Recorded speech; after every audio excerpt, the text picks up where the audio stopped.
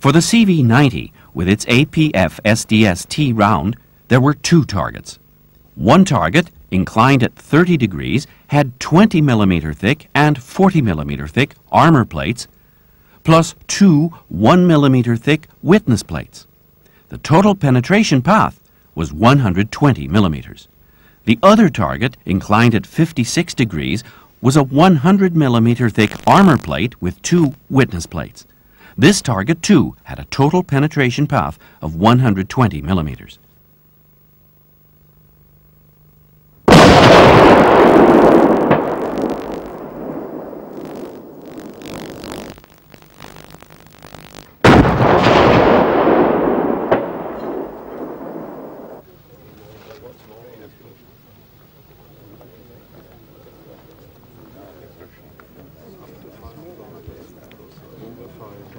Time for target inspection. The guests could see how both targets were fully penetrated. The witness plates, too, exhibited many penetrations. Now a change to 3P ammunition fired from the CV-90.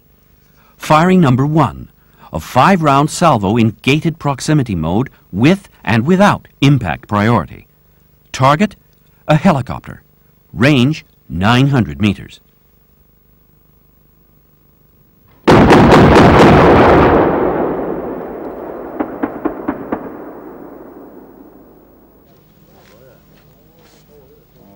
Time for the replay.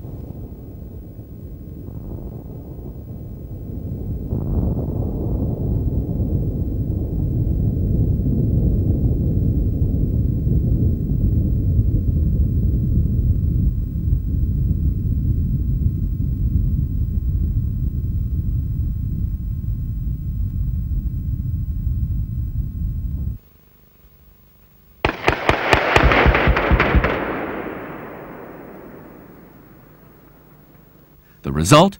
Total destruction from direct hits and proximity fuse bursts. This was followed by 2 firings at containers representing light and lightly armed ground targets.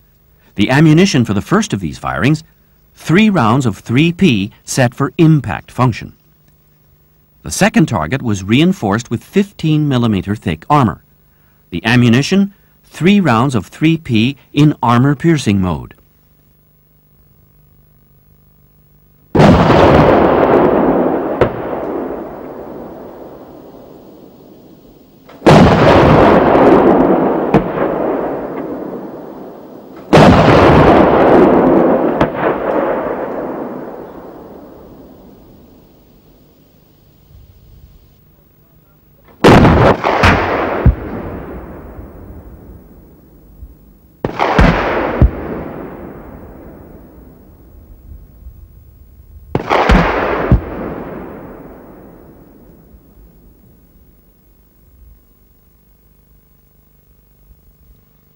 Immediately after this came the 3P programmed for time function.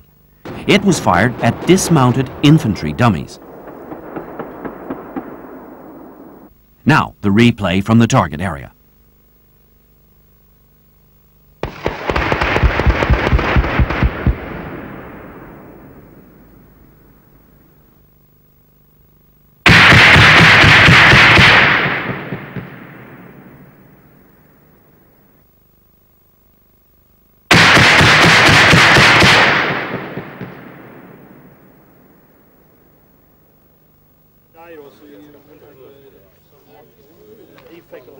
Result of the impact mode firings, complete internal destruction.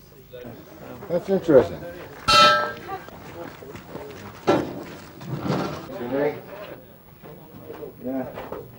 The armor-piercing mode firings, complete destruction through the combined effects of intense heat, overpressure, and fragments.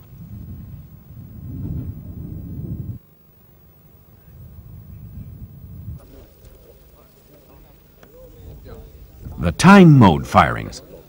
All the dummies sustained multiple hits. The ground sheet showed the fragment density over the ground area.